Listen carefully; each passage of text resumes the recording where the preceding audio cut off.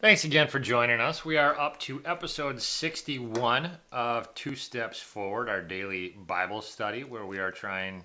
This is our moment where we think, okay, we're taking 2 steps closer to God, understanding that daily we struggle with sin and repent, and there are occasional steps back. But this is our intentional time to try to continue to grow in our relationship with the Lord. So sanctification is 2 steps forward, 1 step back. yeah, it's often the believer's journey. So we are up to Mark chapter 11, and we are getting now into actually Holy Week. So we're all the way up to, remember, Mark's gospel is the shortest of the gospels, which means we get to the end just the fastest, but that means we get to the Holy Week famous stuff the fastest as well. So we're already up to Palm Sunday, Jesus' triumphal entry into Jerusalem. Anything you want to say before we get started? Let's do it. Let's do it. All right. Go ahead and read through your copy of Mark chapter 11 at home. Here is my personal paraphrase for the chapter. Jesus and his disciples were going toward Jerusalem. When they were at Bethany, Jesus sent 2 disciples ahead to untie an unbroken colt, so a non-trained, non-broken colt, for him to ride. If anyone questioned it, they were simply to say, "The Lord needs it," and that, Jesus says, was going to be sufficient. They did as Jesus told them, and some people did question it, and they responded accordingly, and there was no incident. When the colt was brought to Jesus, everyone threw their cloaks over it. Some spread their cloaks on the road, and others spread palm branches. And everyone shouted, "Hosanna, blessed is he who comes in the name of the Lord," and other similar types of praises. Jesus and the 12 then went back to Bethany because it was late. The next day, so this would be the Monday of Holy Week. They were headed back to the city. Jesus was hungry and sought figs from a nearby tree, but it was not the season for figs, and we're told he cursed the tree, that it would never bear fruit. And he does that so in front of his disciples. When Jesus got to the temple, into the temple courts, he drove out the money changers and those selling doves and other merchandise in the temple courts. He wanted the temple to be a house of spiritual renewal, a house of prayer for all the nations, not, like this economic center. And he quotes from Jeremiah 7, and referring to it as a den of robbers. The chief priests and the law teachers wanted to kill Jesus because the crowd absolutely loved him, but the disciples left the city at that point. The next morning they went by the fig tree which Jesus had cursed, and the disciples noticed that the tree had withered. Jesus told them that if they had faith, they could move mountains, and when they pray, they should forgive one another. The chief priests asked Jesus who gave him this type of authority, and Jesus responded by saying that he'd tell them how he got his authority if they told him where John the Baptist got his authority. Now, this is a little bit of a trick on Jesus' part, because the Jewish leaders knew that if they said, well, John the Baptist got his authority from heaven, people wouldn't question why they didn't listen to him, or people would question why the Jewish leaders didn't listen to him. But if they said that John the Baptist got his authority from humans, then people would riot, because the people absolutely loved John the Baptist and recognized him as this great prophet from God. So what the Jewish leaders ended up saying is, we don't know. And that kind of quieted them and got them off Jesus' back. Jesus responded then by telling them that he wasn't going to reveal to them by whom or from whom he got his authority either. That's a paraphrase from Mark 11. Jesus is kind of a weird dude. He is. Why do you say that? Because he's just constantly talking, and he doesn't make any sense most of the time. Is it he that doesn't make sense, or is it you that's not grasping his sense? Yeah, my point is he's talking in parables. The disciples ask him many times, like, we don't understand what you're saying. He's cursing fig trees. I don't know what that means. Yeah. Like, he just seems kind of weird sometimes. Yeah, that comes up in... He behaves differently, which I'm just calling weird. Right, which you think if he is perfect and humanity is fallen... I must be weird. Our perception of his behavior would... If he's really God, I would think it would be better and different than the way typically humans behave, right? I think that's part of the issue. Like, he should be weird to humans. And for that matter, the problem with us Christians sometimes is that we're not weird enough. Like maybe we're weird for the wrong reasons, but Some are weird. some of us are. Yeah, some of us are just odd for reasons not having nothing to do with holiness. It's just because we're odd in other ways. But the idea that we would be marked by the world as weird because of our Christ likeness is really part of the goal of that's something to aim for as Christians in this world. But yeah, he's definitely different, and necessarily different and good different. And but there's something about him that is both incredibly attractive, and there's something about him that to everyone also is incredibly offensive. And that is the tension point with all of us who are sinners who see the perfection of Jesus Christ as like, because our sin nature wants us to be the lords and saviors of our lives, so we naturally reject that. There's a hostility towards that. And yet at the same time, we recognize the trueness of it, the beauty of it, the goodness of him, and so forth. And that's compelling and attractive.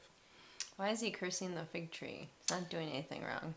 Yeah, it's an interesting account. I'm thinking, so it's not one of the 3 points that I had on here today, and it's one that comes up in the other Gospels. Okay, and I was going to bring it up then, Sure. because it gives us a little bit more detail elsewhere in the longer Gospels. But yes, it is very, very odd. He seems to just get upset about a tree that he knows is out of season, that wouldn't be bearing fruit. It's to some extent, just short answer, to some extent, it's a little bit symbolic of this generation and this world, as it's not producing the way that it's supposed to. Gotcha. Okay, so 3 devotional thoughts for the day. Number 1, the idea of a humble king. The story, the image that you should get on Palm Sunday is one of a king, but a king unlike the kings of this world. So even though we do have Old Testament records of kings riding, for instance, on like a donkey, that generally has not been, even that was designed to be an understanding of a humble king. Generally speaking, if you asked a kid to draw a picture of a king riding into his, a conquering king riding into his city, like he would probably, not that kids draw horses very well. It's like when Aladdin becomes Prince Ali and he comes in with his... It's majestic. Menagerie. Yeah, the menagerie. That's a good word. Like this huge procession, and like King Arthur riding in on his this white steed. This huge stallion of a horse, not trotting in on a donkey. And it's like, what exactly is that? Like very clearly, people are singing his praises, but he's coming in not to go to a palace. He's coming in to go to a cross, and it's like this weird dichotomy of images that you see on Palm Sunday, and that's the point. He is a king, but he's a humble king. He is clearly authoritative because, so every detail about this, how they go about procuring the colt, so there's going to be a guy in a city, and he's going to have a donkey there, and you're going to be able to say, just take the donkey and just say, my master needs this, and he's going to let you have it. Like that. Okay, so how does he know it's there? And how does he know that the master's going to let him have it? And then don't forget the fact that Will a colt let you ride it, though? That's the thing. It's unbroken. And very clearly, part of without pushing this too hard, part of the metaphor of what's going on here is when Jesus gets into the saddle of creation, everything obeys the way it's supposed to. And for you and me, when Jesus when you allow him to get into the saddle of your life, he's your master, but he's not he's a gentle master. That even a little colt, why wouldn't a colt let you just ride it? Because it's afraid and it's scared and it's prideful and it's gonna do its own thing. But it recognized the goodness of him, and he was gentle with it. And yet it recognized that he's his master. So that's what we really want, what we really need is a gentle master, not a master who will abuse us, and not to be the masters of our own lives, but a gentle master. And that's the humble king concept. Well, sometimes I look at Gemma and I'm like, man, she definitely knows that you are her master. But I'm like, she has such an easy life. She wants for nothing. Someone provides all of her meals. Someone takes care of her health. Someone walks her and gives her everything that she needs. All the time. That's if Jesus actually is your master, yeah, he's not lording it over you or ruling it over you. He's just providing for you and taking care of you in the same way you would for her. Which is the problem that we have I mean, especially as Americans, we have issues with like a king.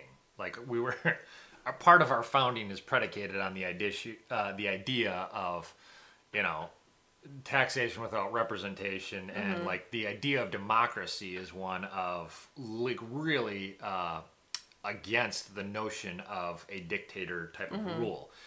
And so we generally really bristle at the idea of a king. Now, we got to get comfortable with it as Christians because we're going to live in a kingdom with a king for all eternity. But the problem we have with kings and the concept of that is not the king itself. It's the fact that every king we've ever seen that has a sinful nature tends to rule for his own good, not for the good of his people. In other words, there's a selfishness that he's propping himself up on the backs of his people.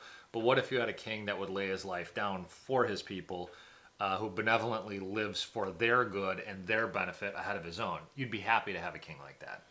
You know, and that's the idea, that's the picture of Jesus. He doesn't fit into the, I mean, he's not King Herod, he's not wicked like that, and he's also a prophet. He's not wicked like the Pharisees and religious tyrants, because religious people can be tyrannical too.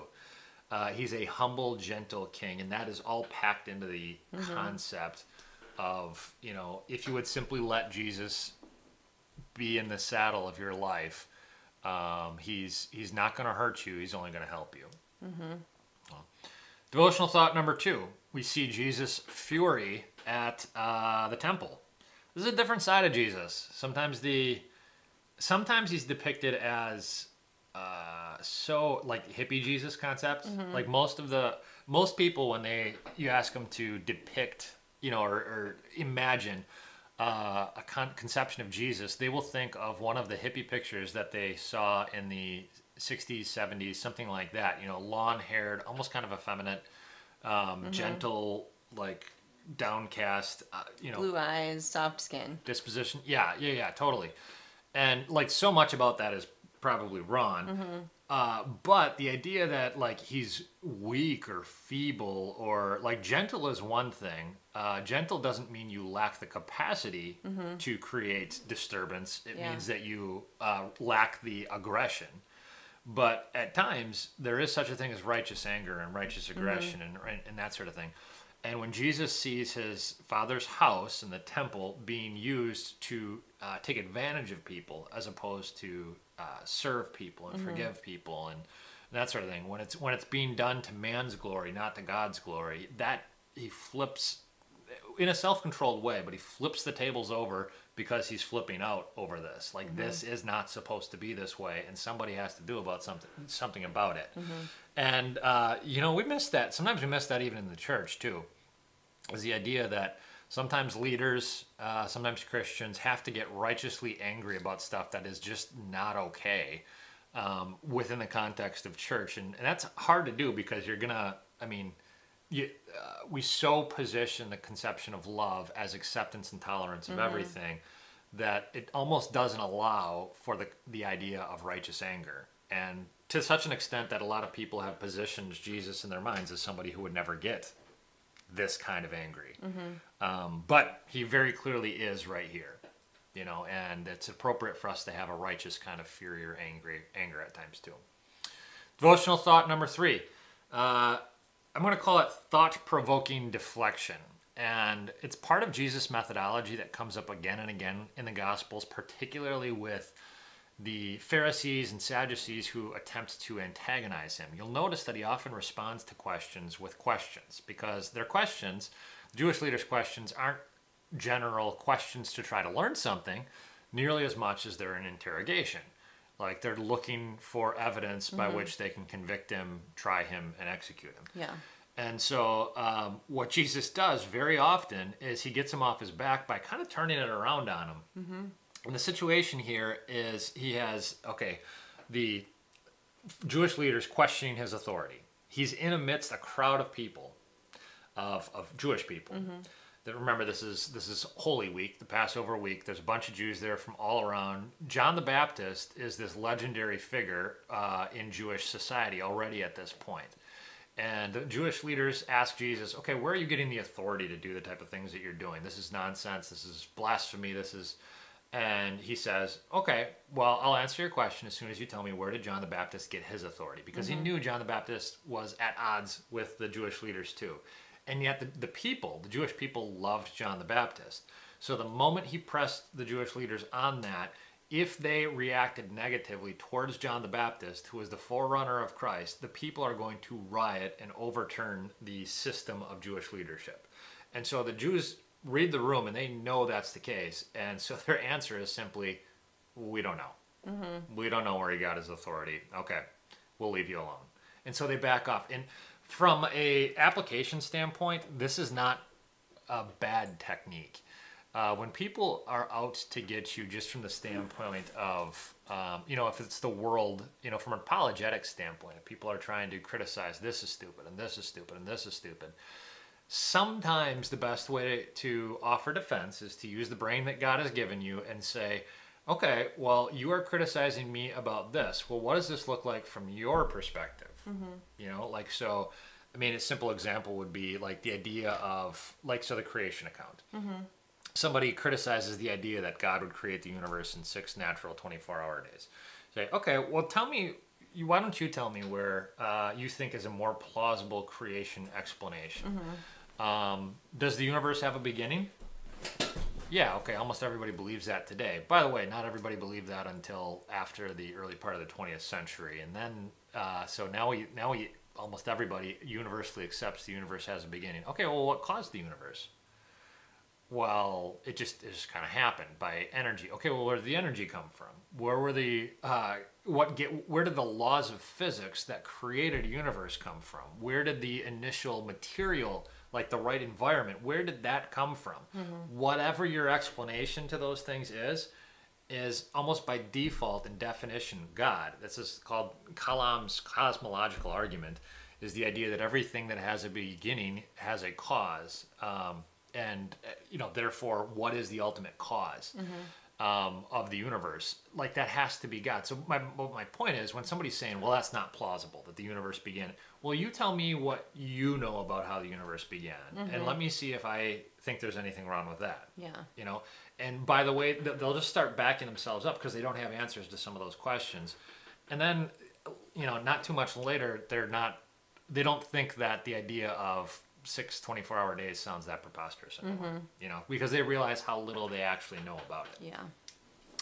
My point is, there's lots of different arguments that you can make in those ways, and Christians have to be prepared to give the reasons for the hope that they have. And sometimes it's not going to be convincing somebody else of something, but if somebody's really attacking you, sometimes it's provides a little bit of a shield against some of those attacks. It's not going to change anybody's heart ultimately and win them for salvation, but it might create space in which you can do ministry. Cool. Any final thoughts, Aid? All right. Would you close us out with a prayer for Mark 11? I don't want to. You don't want to today? No, I'm so tired. Please, no. Okay. I will gladly pray for us today. Heavenly Father, thank you again for an opportunity to study today as we look at Jesus, our humble King, riding into Jerusalem. Help us to understand that balance. Lord, we don't need to rule over this world, and we are also not helpless in this world. We are cheering you on as our humble King. That means that we know you're totally in control of the whole thing, and yet you're in control of the whole thing not for your benefit, but for our benefit. And we worship you in that. Thank you for being a king who doesn't lord things over us, but a Lord who lays down his life for us. Help us to live our lives in such a way that honors you as that humble king. May it be to your glory. In your name we pray. Amen. Thanks again for studying with us. We'll see you tomorrow for Mark 12.